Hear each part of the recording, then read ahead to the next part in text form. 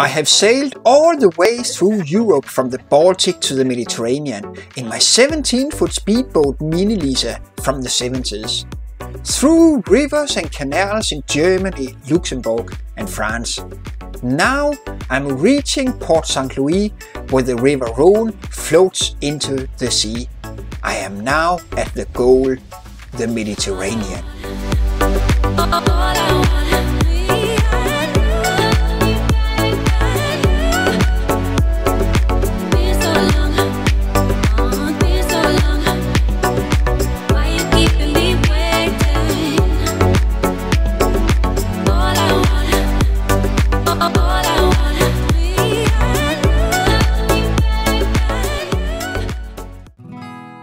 Sidste sluse her i Port St. Louis de Rhone, så er jeg ude i Middelhavet.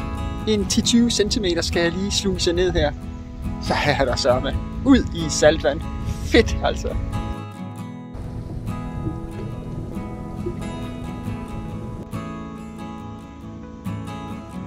Fedt at min lille orange Mini Lisa har klaret det så her langt. Fedt.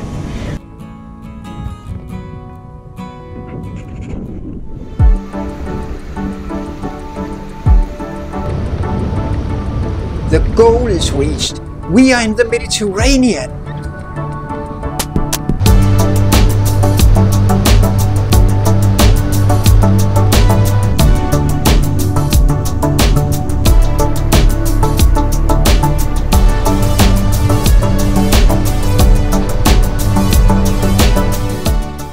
I've been sailing in the Mediterranean several times before, but it has been in seagoing sailboats. Unfortunately, my family and I experienced really bad weather in the Mediterranean some years ago. Vinden ökar successivt hela tiden. Och på kvällen när jag skulle gå och lägga mig, då hade den toppat uppe på 22-23 sekundmeter. Och det är ju nästan storm. Och det var ju absolut inte meningen att vi skulle vara ute i det. Och vi hade vinden bakifrån och det var bra. Det visste vi om att vi skulle ha.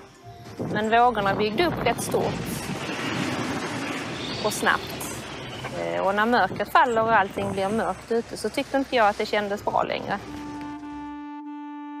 I don't want to experience the same in this little half-open boat.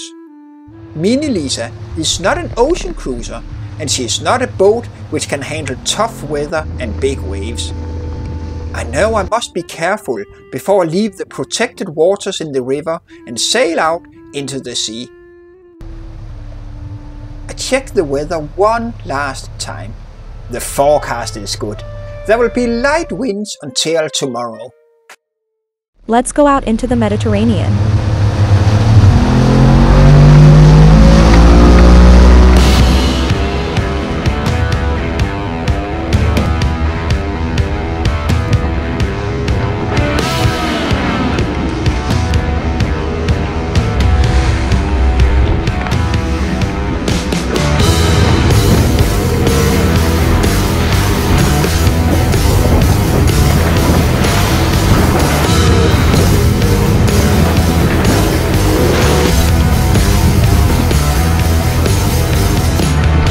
And again, Mini Lisa handles everything great. I'm so happy for this little boat. But I have a new mission now. To go to a protected bay, anchor and take a swim.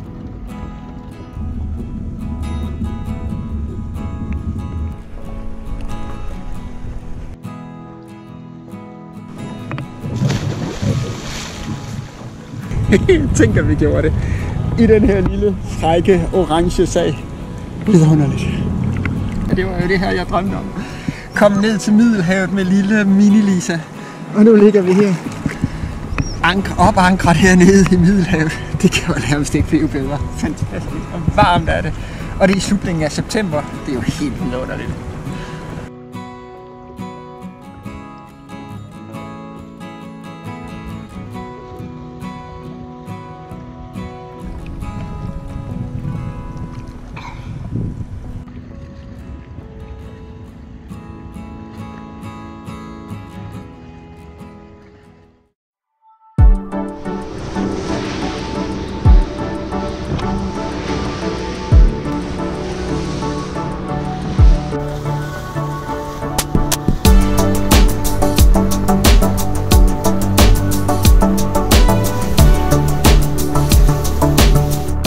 continue into Marseille.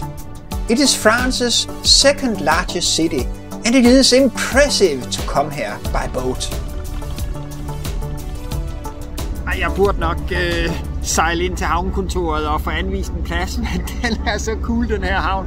Så jeg bliver lige nødt til at sejle en lille runde her, inden jeg går ind og får anvist en plads her.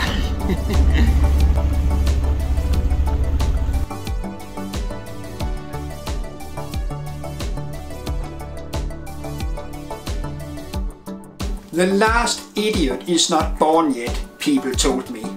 You will never reach the Mediterranean with that engine, they said. But look what I'm moored up next to.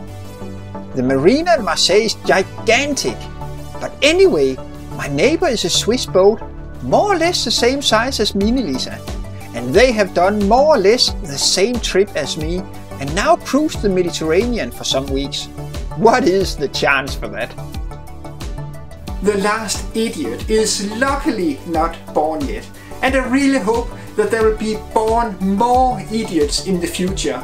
Idiots who can feel the same joy as I have had sailing a small boat all the way through Europe to the Mediterranean. That is a big joy. If you need to be an idiot to have so much fun, then be it. Jeg går bare rundt i gaderne her og nyder.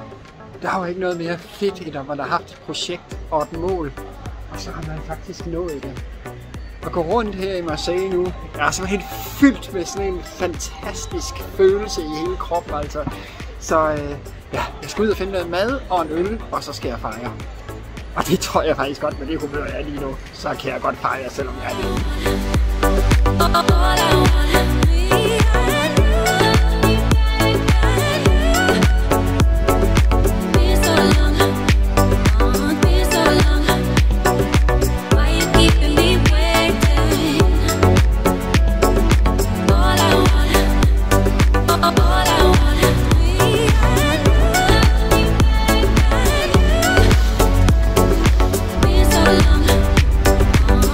And if you want to know more about my trip through Europe with Mini-Lisa, I've written a book about it. And not to brag, it has got fantastic reviews. So please check the link down in the description here. There's more information about the book and where you can get it.